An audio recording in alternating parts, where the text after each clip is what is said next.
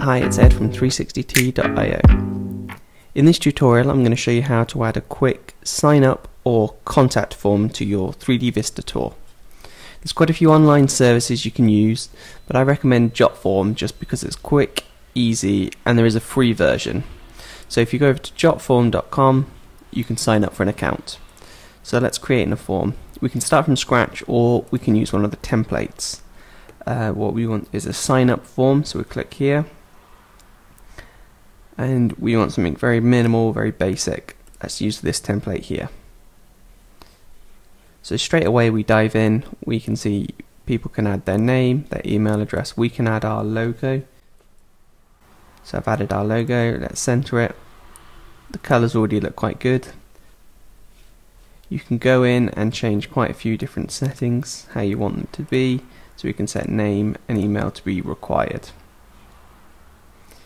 Next, let's go over to the settings tab. There's quite a few options that you can dive into. I'm not really going to look too much into any of this, but it's worth certainly having a little play. Then we click publish. And straight away we can get this link. If we open it up in a new tab, you can see the form here. So let's go back and copy a link. Let's now dive back into 3DVista, and what we want to do is add a web frame. So this is on the skin tab. So we've got our web frame here.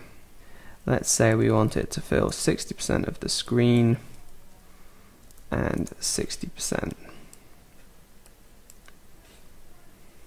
So now what we want to do is on the HTML frame, web frame, if we scroll down you can see insert the URL here. So if we paste in that URL we had saved, you can see there's the Jot form.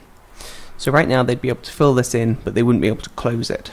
So what we want to do is add a close button. So we'll just drag that in, position that roughly in the corner, add an action, and we want to show hide components, hide, and we want it to hide the web frame, and we also want it to hide itself, to hide the button. So we click close. So now if we hit preview, you can see as the tour loads, it gives us somewhere people can enter their name, their email address, and subscribe, and then they can close it out. As this is the free one, it comes up down the bottom with an advert, but you can pay to get that removed. You can also use other options like Google Forms or make your own. Hope this helped, and if you have any questions, please let me know.